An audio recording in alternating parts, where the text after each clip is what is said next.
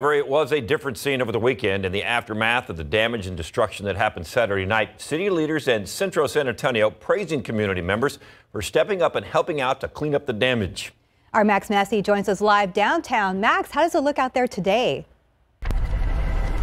Hey guys, well, as you can see, there are still businesses boarded up here downtown, but there is a stark difference between what we're seeing today and compared to Sunday morning. That's when community members really did step up and help out. They came and they cleaned up. Local leaders saying that Saturday night mayhem, that was not San Antonio, but Sunday morning, that is the true Alamo City. Today, leaders like the mayor, city council members, Centro San Antonio members, and David McCary, the assistant city manager, took the time to thank everyone who was up dark and early Sunday, thanking everyone who marched Sunday morning with brooms and trash bags, helping their fellow San Antonians, helping small business owners.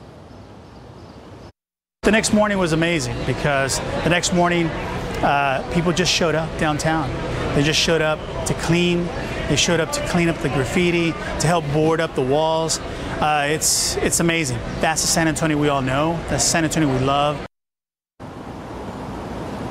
Mayor Ron Nirenberg also spoke, saying in part, quote, "Let's hope we've seen the last of the trouble in our city so we can get back to the message. Let's do it the right way, show the nation how we can build a movement through nonviolence." And there was even a moment of levity towards the end of that press conference. Mayor Ron Nirenberg giving a shout out to Spurs' Lonnie Walker.